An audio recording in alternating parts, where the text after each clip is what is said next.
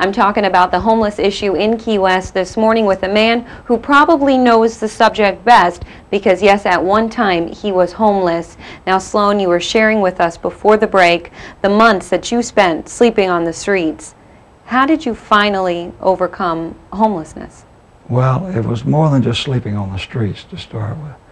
A lot of times I'd somebody give me a room or a sofa or a floor to sleep on or a vehicle to sleep in, and not just in Key West but in other places.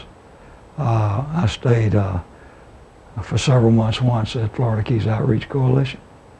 I had contracted MRSA and nearly died, and had emergency surgery in the hospital on Stock Island.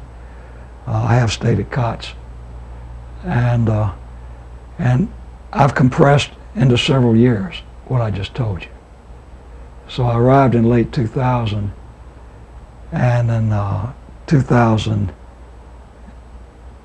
and in August of 2005, my father died. He was very wealthy. He was generous to all of his children. And when the estate settled the following Valentine's Day, 2006, I didn't have to worry about being homeless for a while. That's how I overcame it. If that had not happened, Jenna, I probably would still be in the same situation, because, as I mentioned earlier, I was apprehended by angels, and they have me on a program, and they will not let me make money, you know, from anything I'm good at. Used to be I could wash dishes, you know, make $8 an hour or whatever, but you can't live on $8 an hour in Key West. You can't get a room. I'm too old and out of shape now for that. So mainly they have me just basically, you know, running for office and speaking in ways that other candidates won't speak, because I'm not worried if I don't get elected, or writing on my website, or going to commission meetings, county, city, school board meetings, whatever, and saying things that have occurred to me during the meeting or before I got there, which generally are not going to be said by anybody else. And so that's what I do now. But because I'm subsidized, you know, and otherwise I would still be homeless, in my opinion. For me, one of the greatest disappointments, I've had others, is just personally as a man, is that I have this onus on me where I have all these talents, but I cannot turn them into money. I've written about 20 books which have not generated income. And in that way, I'm like a lot of homeless people. You know, they have these things inside of them. Everybody's story is a little bit different. Some of us are very obnoxious, and you know, I don't even like being around them. Okay, I try to avoid them. If I see them, I try to go around them. Others are quite endearing. They're not all, you know, obnoxious. Did you feel like people avoided you when you were homeless? No, not really. Sometimes I felt like some homeless people viewed me as an anomaly, because they knew I was a lawyer. They knew I came from a wealthy family. They were wondering what I was doing on the street. I didn't go around causing trouble. I didn't get drunk. If I could find money for a beer, I'd drink it. I can't drink at all now. I've become allergic to alcohol. It makes me physically ill after about an hour if I drink a beer. So I don't, you know, and it never really was that kind of problem for me. I didn't have an addiction like you see around here in the streets and in mainstream. Having been homeless, experienced everything that you experienced, what do you feel needs to be done to decrease the homeless population? Well, I told you I was going to drop you out of your chair when I answered that question. I really don't think there's much that can be done, and I'll tell you why. Because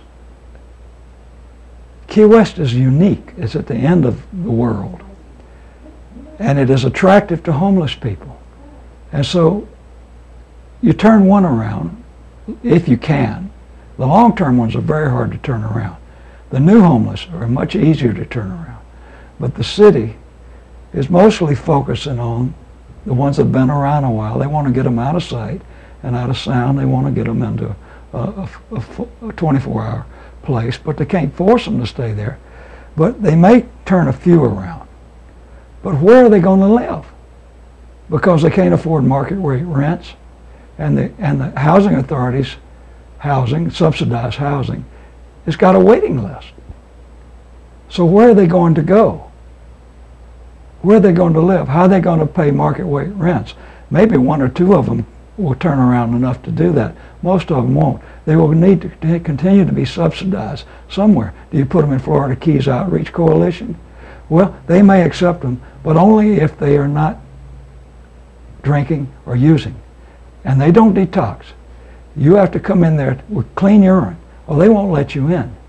So they haven't, and they're letting them in the cots stone drunk, okay? And the new shelter, I don't know whether how they're going to segregate them. I think that they have 2 shelters, but you have these other people coming down here because this is a magnet. You have them, if you graduate them, you get them off the streets. Where are you going to put them where they're not still on the streets? And then you've got the incredibly high relapse rate for addicts.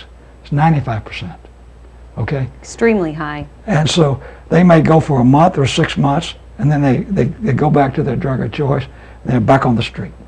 They lose a job, they're back on the street. To sum it up, I really don't think there is a solution that will make anybody happy. And I'm not going to say it any different because that's how I see it. And I know this terrain because I've been there. And I've been working in this terrain.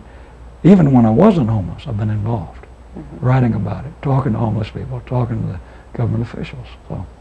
Well, Sloan, you are a very interesting man with a very interesting story, and I thank you for sharing what you've shared with us this morning. And if you want more information on Sloan and you want to see more of his writing, you can just check out his website on the bottom of the screen. I'm going to take a quick break right now. I'll be right back after these messages.